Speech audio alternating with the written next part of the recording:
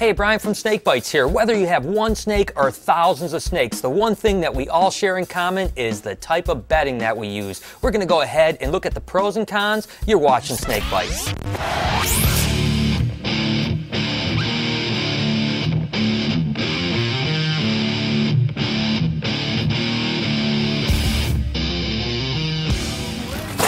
There's a bag of cypress for you. When you're keeping snakes, one of the most important things is obviously what you're going to keep them on. So I want to go ahead and look at a whole bunch of different possibilities for what you can keep as substrate for your animal. And since I just brought a load of cypress in, let's start with cypress mulch.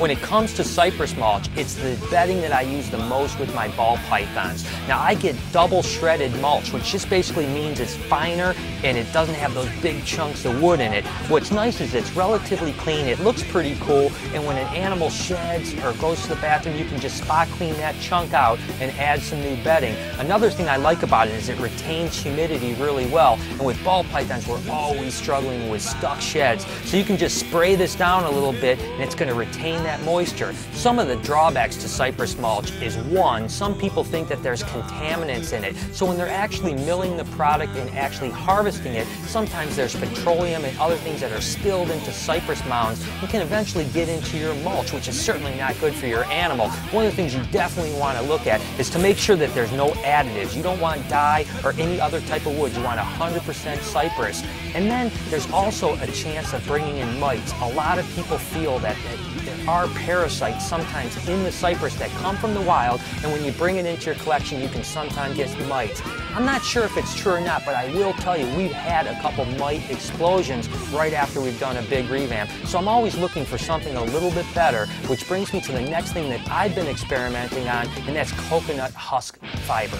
When it comes to coconut husk fiber, there's a bunch of products out there, and I've tried a lot of them. But the one that I really like is this Critters Crumble. And the reason I like it is because it's actually, the consistency is really cool. It's kind of perfect for snakes. It's not really stringy or anything. And what's nice about coconut husk is it's mold and mildew resistant. It's completely biodegradable and there's no odor. It's really cool too because you can continue to spot clean it just like the cypress mulch, and it retains moisture really well. But that is the drawback, is I see that it actually sucks the moisture up so much so that it actually dries the snakes out if you don't keep it damp. So you've got to continue to keep it misted. But as long as you keep plenty of water in there, I really like this product, and there's a chance I might be switching my entire ball python collection over to Critters Crumble.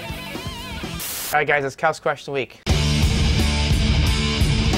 Now I am sick and tired of these actors and athletes whining, complaining about the media being in their personal lives. Now, do you think that celebrities' personal lives are fair game for our entertainment? Text your video, comment below. Let me know. Certainly the cheapest and easiest product to use is just newspaper. It works fantastic. It's really easy to clean. You just kind of lay it in there and make sure you have at least a couple layers because you might want to rip off a layer or two. The only drawback to newspaper is the amount of maintenance that goes along with it. Obviously, when the cage gets dirty, there's no spot cleaning newspaper. You got to tear the cage down and you got to redo it all the way over. And although it's super cheap, there certainly is a lot of work to it. With colubrids, it's all about wood bedding. We don't need the high humidity that pythons need, so we want something that's really absorbent and it's going to stay a little bit drier. A lot of these substrates, if you use them on ball pythons, you're going to get really stuck sheds, worse than the coconut husk, and you really can't moisten them up because they get moldy. We used to use pine shavings. We started to notice that the odor was just not that good with it. It didn't seem to absorb the moisture very well, and again, it molded up a lot. Then we moved to shredded aspen. It was a product that really became popular about 10 years ago, and it was way better than pine when it comes to absorption, and it didn't mold nearly as much as pine did.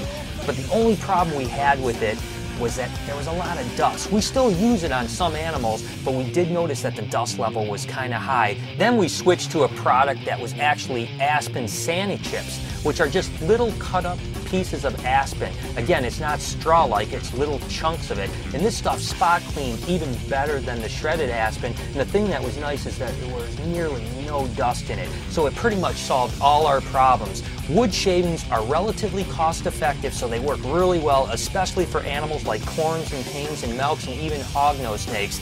The only thing you want to stay away from is anything with cedar in it. Cedar is terrible for snakes and will actually kill them. when it comes to animal maintenance, it's important to get the product that works right for you. For us, we really love the coconut husk for pythons, but it was expensive, and certainly the cheapest was the paper, and the rest were about in the middle. If I missed a product that you guys are using, or you just want to tell me what product that you like the best, go ahead and comment down below. Let's check in with our feeding experiment. It's been 3 weeks since we started this whole thing, and we're already starting to see some results. Now, if you guys don't know what I'm talking about, go ahead and click the annotation and you can watch the entire episode. But let's weigh them up and see what's happening. Team number 1, which is Team Normal, has a total of 91 grams. Team number 2, which is the Normal Plus Vitamin, actually went up to 94 grams. Team number 3, which is Seconds, which means it's being fed small meals twice as often, only is 79 grams total. And the last group, number 4, which is the Thanksgiving group, which are eating the big meals, are all the way up to 98 grams. It's too early to draw any conclusions, but it is interesting that Team Seconds is lagging so far behind, and equally as interesting that Team Vitamin is doing so well. We'll check back in a few weeks to see how things are coming along. Hand off. I can't take this no more. What? What's up, dude? The snakes, they keep biting me. They hate my face. They're stupid. I don't know what to do. I quit. Dude, come on, man. Seriously, just calm down. You can't quit, dude. We need you here so bad. Dude, I tell you what, man. Seriously, I'm gonna give you this secret. Take this bracelet. This plastic piece of That's not a plastic piece of I'm not kidding you when I tell you that that's the reason why I'm successful. That's why I haven't went insane over the last 20 years. It works? Seriously, put that thing on. I guarantee you're gonna feel better tomorrow. Okay, I'll try. I'll see you tomorrow.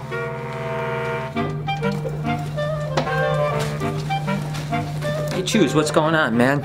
I see you still have that power band on. How's that treating you? It's great. It's amazing. I haven't slept. I'm wearing adult diapers. I'm all over. My metabolism won't stop. I can't stop. I'm smarter, stronger. Ask me anything. Anything, Hendo. What's the square root of 226? 15.0332964. I guess that's right. Believe me, it's right. Gotta go. Gotta go to work. See you. See you, Hendo. Bye. Hey, what's up, Dirty? What's up with your new bracelet? Bracelet, power band. Want to try it? Can't try it. Mine. You think you can handle the king rat without getting bit? Yeah, you need help? Let's go. Wait! You can handle that without your bracelet. Without my bracelet? Oh, Chewy scared. I'm gonna get your mommy and get your little bottle, little crybaby. I'll get a second grader to do it. Hey, Chewy. Oh, hey, George, what are you guys doing? Just asked Chewy to give me a hand with the king rat, but he said no. Did not. He asked me to do it without the power band. Then do it. Are you crazy without the power band? Chewy, the power band isn't magic. It's just plastic and metal. The rest is you. You can do it. Are you sure, Hendo? I don't know if I can do it. It's you. It's always been you. Okay, George, let's do this.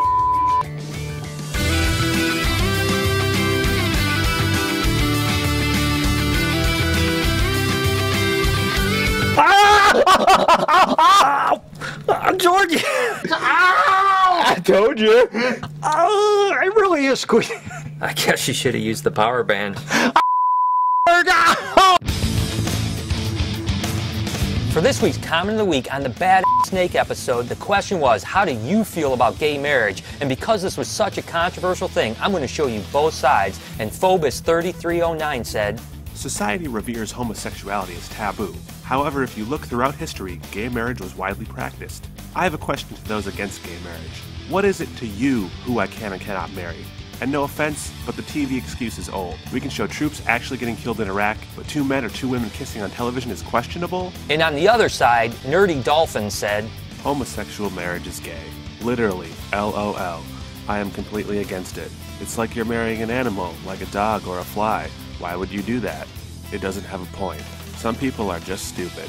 Besides, gay people get made fun of all the time and for good reason. I've seen homosexuals kiss at school. It's disgusting. Well, as you can see, this is a pretty polarizing topic, but I certainly believe in tolerance. So until next time, you guys keep sending me creative comments. I'm going to feature you on a future episode. So there it is. I hope you guys enjoyed the show and gives you an opportunity to learn what the best bedding is for your situation. The community that I want to shout out to this week is worldofballpythons.com. It's an incredible social media website and has an awesome genetics wizard on it as well. And there's even a chance that we might be teaming up for a really cool secret project. Until next time, this has been Snake Bites.